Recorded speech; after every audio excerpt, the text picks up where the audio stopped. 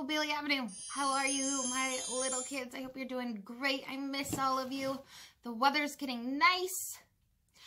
So this week, I thought you could get outside for your project. If you already watched Mrs. McGill's video today, this week, that has to do with rocks, you're in luck. My art project has to do with rocks too. So, rock on. I'm just kidding. Anyways, I want to talk about one of the earliest examples of rock art. It is not a rock that looks like this, but one of the earliest examples of art ever found was a cave called the Lascaux Cave in France. Two teenagers were walking and their dogs started barking, ruff, ruff, ruff, ruff, ruff, and they came across a cave, and in the cave they saw all these scenes and pictures, and they were able to date it, and it's one of the earliest examples of primitive art. The name of the cave was called Lascaux Cave, and on the walls, I'm going to show you a couple pictures in a minute, were scenes from their life during the prehistoric times. So what were some things that were important during those times? Fire. The caveman needed fire to live, right? To stay warm and to cook their food. Hunting. So there were hunting scenes that were depicted or shown on the walls. What else? Oh, animals, because the animals provided the food for the cavemen to eat. So that is a great example of early rock painting. And today's assignment, you're going to get outside. Don't worry, you don't have to go to a cave. Let's start doing your artwork on the walls. If you find one, that could be cool. But you are going to go outside and look for a rock. One of the most important things that you're going to look for when you select your rock is your rock smooth? Is it going to be easy to decorate?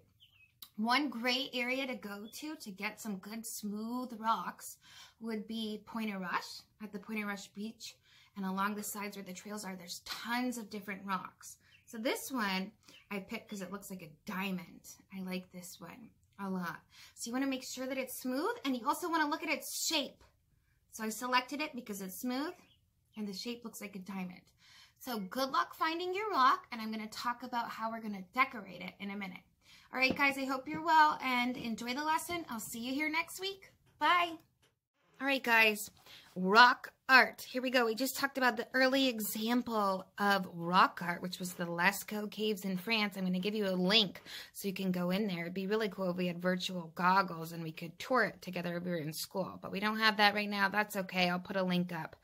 Tips for picking the perfect rock. You want a smooth rock so that you can paint on it easily. If you don't have paint, as always, you can substitute materials. You can use marker like Sharpie. You could use chalk. Just use the materials that you have around. And then you want to focus on the shape of the rock. So here's my rock. It's a diamond. Okay? I like that shape a lot. So it's nice and smooth. And it's a diamond shape. And these are the elements of art. We talk a lot about the principles and the elements of art in class that we want to focus on when we are decorating our rock. You want to think about line. You want to think about shape. Maybe you're really creative and you do a pattern, either using shape or line or color somewhere on your rock. And you also want to think about the color that you're going to use or select. And possibly texture. Okay, so this is what we're focusing on this week. And again, it goes with Mrs. McGill's rock assignment. So I hope that you have fun.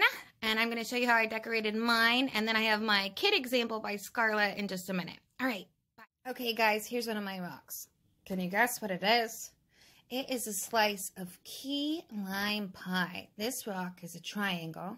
When I saw it, it just reminded me of a slice of pie. So when I painted it, I thought about the sides, and those are the layers of the pie. And you have to have the crust. It could have also been a pepperoni slice of pizza, but I didn't do pizza. I did key lime pie. And then I went to do my face, and I painted it. And then actually I used Sharpie to go over it to add some detail. So I was just trying to do a cute little face. Do you recognize what I used for the nose? It's a cherry. My daughter helped me out a little bit with this. So it's not perfect, but hey, they never are. So there is my key lime slice of pie. Super cute. I like it a lot. And then I want to talk about this one. My daughter did this one. So she focused, there's my diamond rock, on color and a pattern. So she did repeating lines and shapes. So she did her color, which is not repeating, but she repeated the diamond shape. So she has a diamond within a diamond within a diamond. And then she added her face. Now, if we were to put these outside, something that's really important to add to your rock would be a varnish. If you don't have that at home, that's okay. Types of varnishes. You could get them at Michael's, or if you have them, because stores are kind of closed right now. Any type of varnish would work if you have that at home. If you don't worry about it. The only thing that might happen is that the paint might fade away. One thing that I like to use for a varnish, and I just happen to have it at home, this is just something I have, is Mod Podge. There's a glossy varnish that they make, and I use it all the time. Mod Podge is also cool because if I wanted to add anything three-dimensional to my rocks, like flowers, some found materials that I find outside, Mod Podge will help attach it to your rock, preserve it. It will stay that way for a really long time. And if it goes outside to outdoor weather, it's going to protect it. So also put some other pictures of different types of varnish.